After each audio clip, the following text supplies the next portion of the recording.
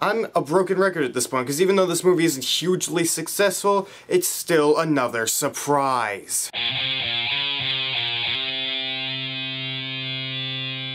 Hotel Transylvania is a movie that follows Dracula, played by Adam Sandler. Something happens to him in his past where he just hates humans and he wants to get away from them, as far away from them as possible. So he creates this hotel where all monsters can go and live. They're away from humans, they have shelter, food, everything, accommodations. And he has a daughter who's turning 118 and, you know, she has that teen angst bullshit. Then Andy Samberg comes in and he's a human, so Dracula has to try and hide him from the other monsters, otherwise the other monsters might try and kill him. That's the basic gist of the movie. Now, going into this movie, I wasn't really looking forward to it. The trailer was fine. It was okay for kids, but for me, it just looked like it would have been really childish and the humor wouldn't be as oriented towards me, I would say. I was surprised that I enjoyed this movie somewhat. It's not a very great movie, it's not even that good of a movie, but it's still enjoyable in my opinion. Because the voice acting, you have Adam Sandler who plays Dracula, and I could kind of tell it was Adam Sandler the whole time because he has a distinctive voice, but he fit into the role of Dracula well. Selena Gomez plays his daughter. It's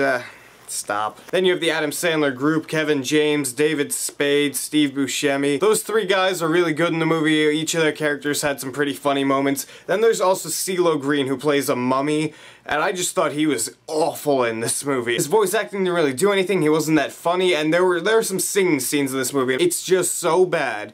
CeeLo Green is a very bad singer in my opinion. He's just terrible. And in this movie, near the end of the movie, there is a scene where he's singing. It is so auto-tuned, it's insane. I was so shocked at how much he sounded like a goddamn robot, because that's the only way he could sound semi-decent, and that wasn't even semi-decent. He was still bad, but that's the only way they think he sounds good, because he sucks. CeeLo rant over. Now onto the animation. Let's go with that. The animation in the movie is very well done. By this point in the new millennia, I think the CGI is pretty down pat. Everyone should have really good CGI in movies at this point. And in this movie, the animation is very good. It's very vibrant. The colors work together. Another thing I would say was pretty good about the movie was some of the comedy really worked for me more than kids. There were some nice nods to things that adults would get that kids wouldn't. I enjoyed that. Some of the childish humor got on my nerves, and I actually enjoyed a little bit of it, so that was nice. But again, this movie isn't really aimed all that much towards adults. It's more aimed at kids, and that's one of the things that detracted from the movie for me. And another thing about that is the overall story. I get that it's a kids movie and they have to teach them certain things, but